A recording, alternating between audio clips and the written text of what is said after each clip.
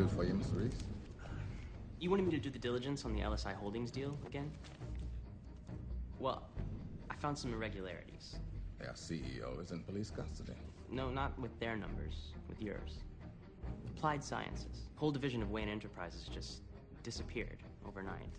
I went down to the archives and I started pulling some old files.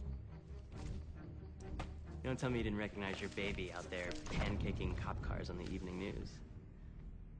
Now, you got the entire R&D department burning through cash, claiming it's related to cell phones for the Army. What are you building for him now?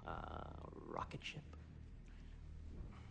I want $10 million a year for the rest of my life. Let me get this straight. You think that your client, one of the wealthiest, most powerful men in the world, is secretly a vigilante who spends his nights beating criminals to a pulp with his bare hands? And your plan is to blackmail this person?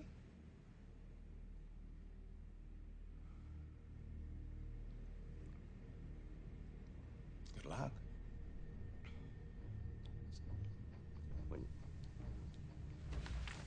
Keep that.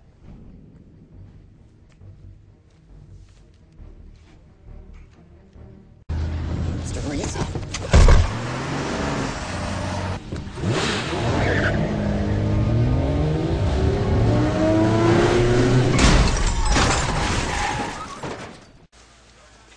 That's Mr. Wayne, isn't it?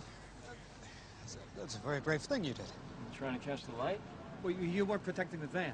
Why? Who's in it?